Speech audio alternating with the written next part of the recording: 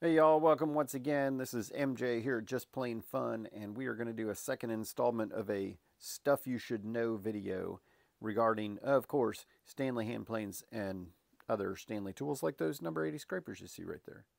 The main purpose of the video is to help folks out when they're buying hand plane parts, so whether you're buying them from me or if you're looking for them on eBay.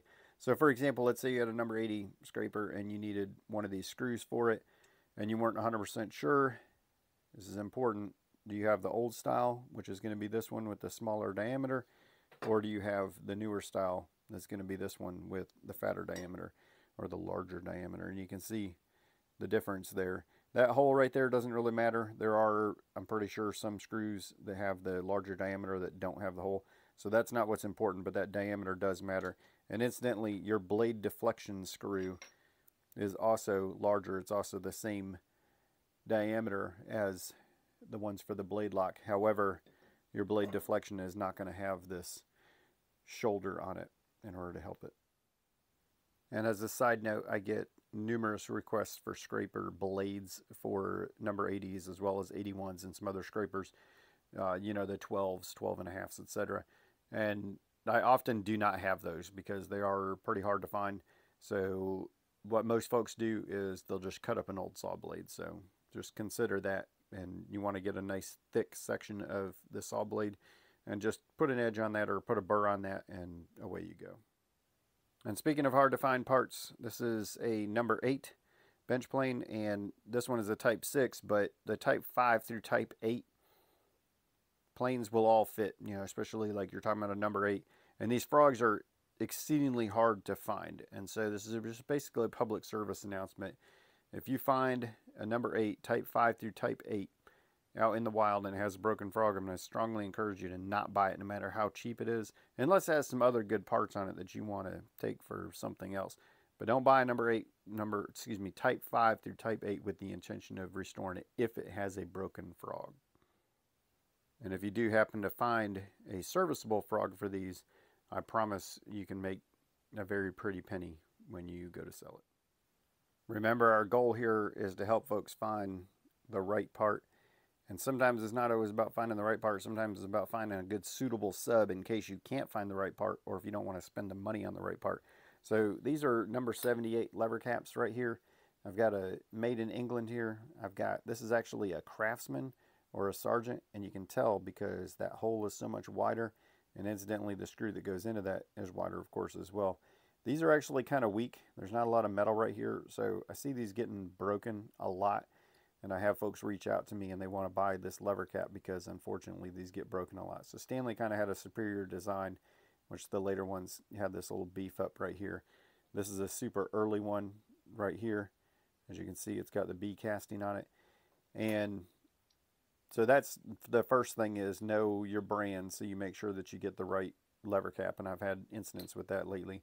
And the second thing is a compatibility thing. So this is the lever cap for a number 40 scrub plane, and the threads are the same between the number 40 and then your number 78. And even this made in England, even though it's made, you know, across the pond, it still has the same threading, and so that's good.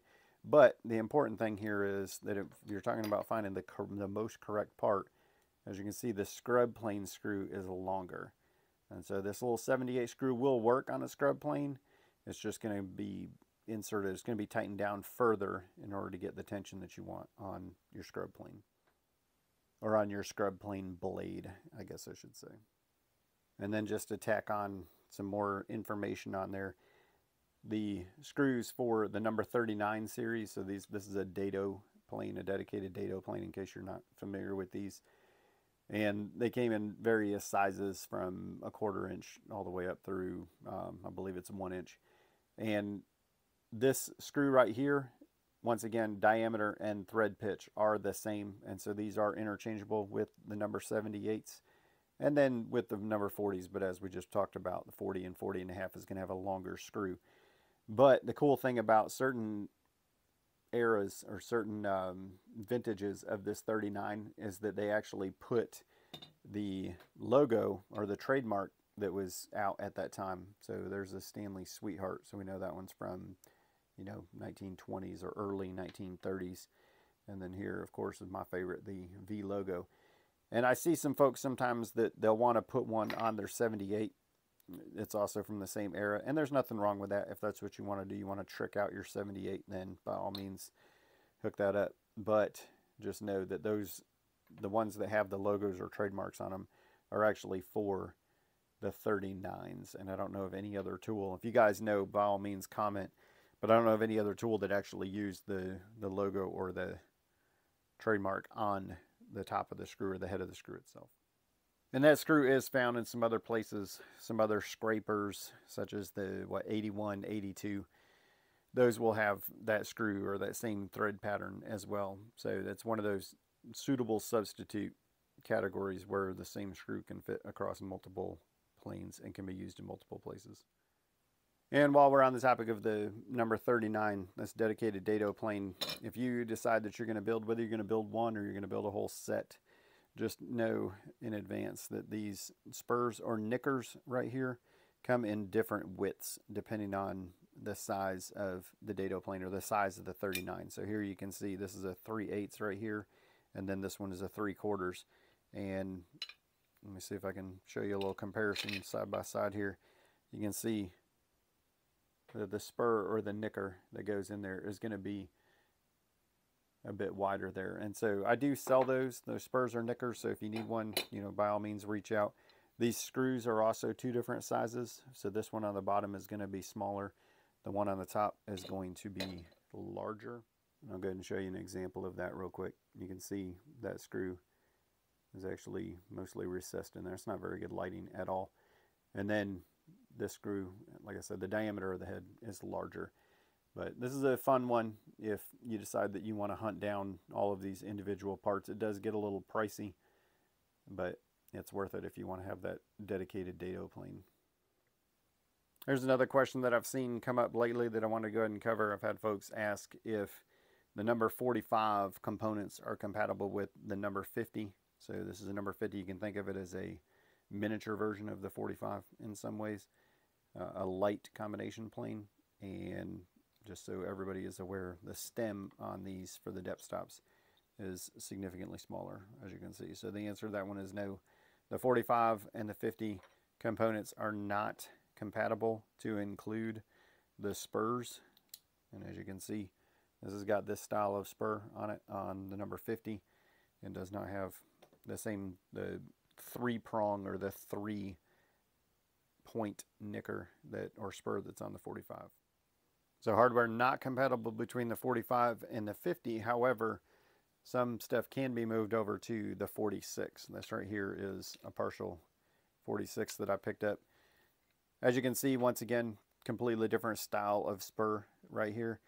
And the 45, the small depth stop, has the stem offset to one side, whereas the one that originally came with the 46, the stem is in the center instead. But if in a pinch, and let's say that you didn't want to fork over the dough to buy the depth stop that's unique to the 46, you could get by with the one from your 45 and still be able to get the job done. And incidentally, this 46 is another dado plane, just in case you're not familiar with that. So this one's got the skewed iron on it that's excellent for making dados, just like the 39 that we just talked about. There's another one that's come up lately. When you're ordering a new yoke or Y adjusting lever for your frog, let's say that you had one prong get broken off or something, and I do have a video that covers removing and installing these, as well as removing and installing the screw right here. So you can look through the list of videos and see that. But when you're ordering a new yoke, just make sure that you know what your size is. And if you've already got the pin out, then you can just go ahead and mic it, and you can make sure that you're getting the right one. And the reason why I bring that up is because, as you can see, and I've covered this in another video too, but I know not everybody watches every single video that I put out, as much as I wish y'all would. But as you can see, this one, the older style, is going to be a thicker pin as opposed to the later one. And the yoke itself is a little beefier too, but they are compatible, but that pin is definitely different. So just be aware of that. And I want to cover the evolution of the 113 real quick, just because I've seen this come up a couple times lately as well. So the earliest ones would have had the wheel on the side for adjusting the depth of the blade there. As you can see, this whole plate right here moves up and down, and you've got your chip breaker screw that's resting in that opening right there. So this is going to advance your blade in and out. The earliest ones are going to have a solid wheel right here as opposed to the, I guess, mid-range ones, not later. But they started putting the holes in them. And so it's got a different style of blade. As you can see, it's got the chip breaker right there, or the chip breaker screw rather. And like I talked about, it's going to sit right in there. And then it's got a different style of lever cap that has run away from the bench right now, or I would show it to you. And that is important because, and most important because, if you happen to need a handle for that, this is the old school style, or excuse me, the old style. So it's just got the single hole in the center, which Stanley identified as a weak point on this because they were breaking. And so a lot of times when you find these out in the wild, if the handle is gone, chances are the top of the frog is going to be sheared off. It's going to be broken off right here. And I'm pretty sure I've talked about this in another video too. But it is important. You want to make sure that you get the right style of handle if you're ordering one, and make sure that your frog is actually serviceable and that it's going to accept the new handle. This right here is the later style. And as you can see, they went to a 2-screw design to hold that on. And this is a lot stronger. These break much less frequently than the old ones. This one happens to be a wartime. So this is a later 113, close to the time that they stopped making them. And we know that because it's got this steel adjuster right here. And then this particular design was unique to that style or that era. And also some important things to know about the 113 is when you get into this later style right here, and when you get away from the style with the single screw handle and then having the adjuster on the side, and you go to the style that has the adjuster on the back, we go to a more traditional, I guess you might say, style of blade. However, the chip breaker is definitely different. And you can see this is the 113 chip breaker. So because that frog is so much longer than what you see on a regular bench plane, they had to put the opening for the yoke where it goes into the chip breaker. They had to put it higher on the chip breaker in order to be able to make that work. And then also, you don't have the bend there at the end on the chip breaker. This one sits much flatter on the end of the chip breaker, and that is important because this is a number 3 size blade, and the blade will fit in either your number 3 size plane, your number 5 1/4, or your compass plane. However, the chip breaker is not compatible between them. And then also on the 113s, they went with a longer lever cap here. So this is going to be the one for the 113 right here. On the older style prior to this, so prior to the Sweetheart era, you would have had a C like this on the back, or you might have seen a 113 etched in the back, depending on what type it is and depending on the age. But the important thing is, again, number 3, number 5 1/4, number 113. So the lever cap is longer for the same reason that the chip breaker is longer, because you want to be able to have that pressure sitting further down right here in order to keep the pressure where you need it on the blade. And that's important. If you ring me up and you say, hey, I want to get parts for my number 113, basically know what parts you need, or know what style, or let me know, send me pictures, whatever the case. And along those same lines of what we just talked about as far as the chip breakers being different for the 113, this is the difference between the chip breaker for transitional and then the chip breaker for a regular Stanley Bailey bench plane. And the same thing, your opening for your yoke or your Y adjusting lever is going to be higher on the chip breaker for the transitional. While we're on the topic of transitional planes and specifically those chip breakers, I've had a couple of these incidents where I was helping folks troubleshoot and they thought maybe they had the wrong chip breaker, and we were trying to figure it out. I knew by the measurements that the chip breaker was correct, but it wasn't working, and somebody had put basically a fix on there where they had raised the frog up in order to make it work. But we did some troubleshooting to figure out what was going on, and it turns out that someone had shaved a significant amount of the bottom of the sole off, probably to either flatten it or get rid of some cracking around the mouth or something like that. But somebody had shaved a significant portion off the bottom of it, and lo and behold, the chip breaker would no longer adjust the blade the way that it needed to, and they just basically couldn't make the plane work as it was. So that's something to keep in mind as well. If you happen to be somebody who's into transitional planes, you want to keep an eye on that.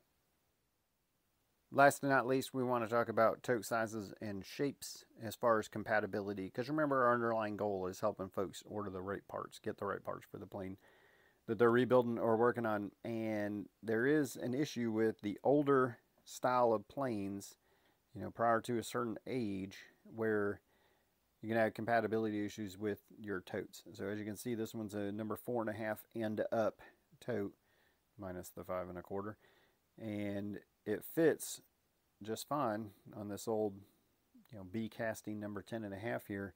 And this one has the forward lean as well, but as you can see, you know, got the bases sitting even here, and as you can see, even with that forward lean, it still sits a little bit higher. And so even this one that is probably not a whole lot later, a whole lot newer, even this one is going to have compatibility issues with fitting underneath there. And you can see where somebody has used it on a plane. That is 100% from that lateral adjust lever digging into the top of that tote on some plane. And this is a much later one. This is from a sweetheart from, you know, 1920s. And this one does not even have a hope of fitting in there. You can see that one's just, that's not going to work. And that is important when you're out there, you're rebuilding one of those older planes. That is something that you want to watch out for, especially when you have a lateral adjust lever. The pre-lateral, you might be able to get away with a little more. But you add that lateral adjust lever, and you're going to have potential compatibility issues. And that, my friends, is a wrap. I want to thank everybody for tuning in, and I look forward to seeing you all around. Thanks.